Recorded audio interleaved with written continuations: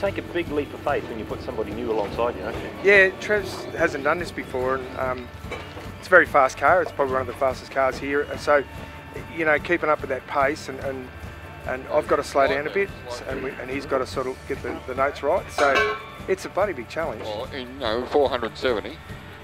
After the double caution, you've got to go 470. Right, sorry. That was a double caution. Yeah.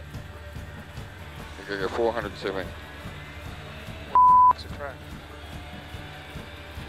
That's what it said. Yep, okay. Veer left. Right. And then what will we do then? It's just a single caution. We had our moments. We went for a few, we did a few excursions. We had a good look around the countryside.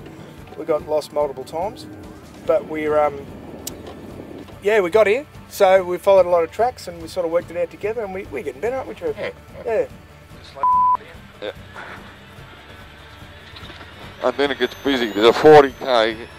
To say I wasn't nervous would be a lie, because I was. And yeah, the last couple of weeks has been pretty full on as far as studying things and learning things. And yeah, the paperwork side of it, but there's nothing like the actual experience out on the track.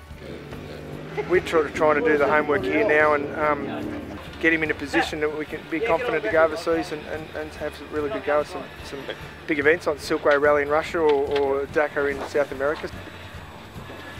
Tell us about the car.